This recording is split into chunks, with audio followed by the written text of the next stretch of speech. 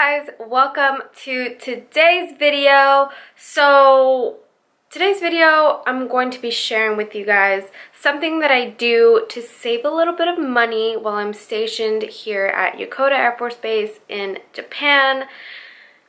This does only apply to a certain group of people, so hopefully if you are coming to Yokota Air Force Base and you have kids and you're looking to save some money, this is the video for you guys.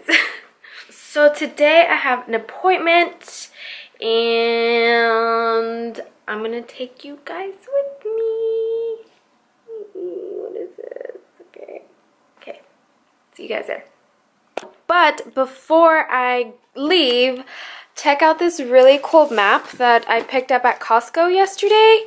And it's really cool. It's the scratch off one. So it's really not that big, but I have been seeing this on Pinterest and I've been wanting to order one.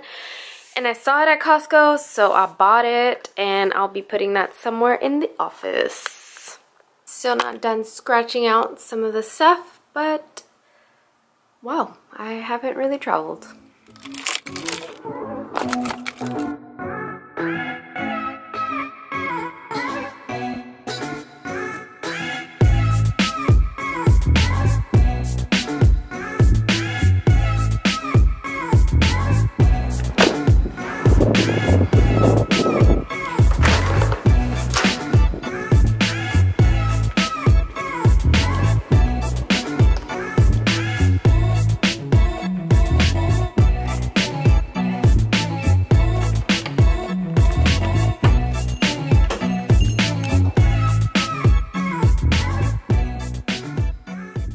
Welcome to the car vlogs again.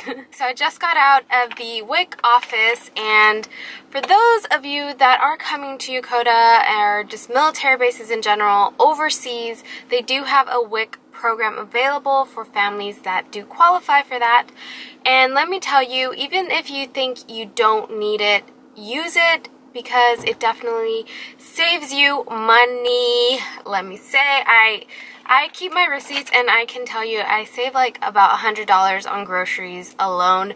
Of course, this is just at the commissary, only applies to certain foods. The only thing I don't like about WIC here overseas is that they have these checks.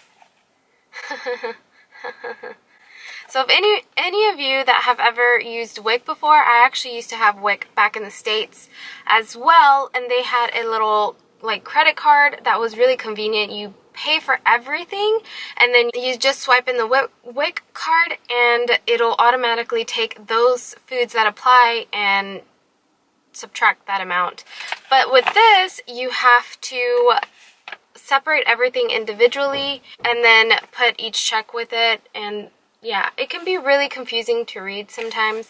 You know what? I think maybe in a later video I'll take you guys on a grocery haul specifically for WIC. So if you guys want to see a video on that, be sure to comment below, let me know, and I will do that for you guys. But it is very difficult to read and understand if you are new to this type of method. I wanted to share this with you guys because this is something that I do to save money while I'm overseas. And not only that, but why not take advantage? I mean, there's a lot of sacrifices that families have to go through, and traveling and all of that.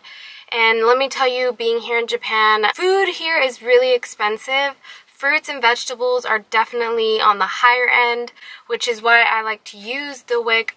And everything else, you know, I shop at multiple areas, but I definitely take advantage of the WIC program that's here overseas. I hope that this helps you guys when you're PCSing here and just give out a little bit more information. Of course, I can only speak about my experience with WIC and what I'm doing, but this is something that I thought might be helpful for all of you that are watching, that are coming here.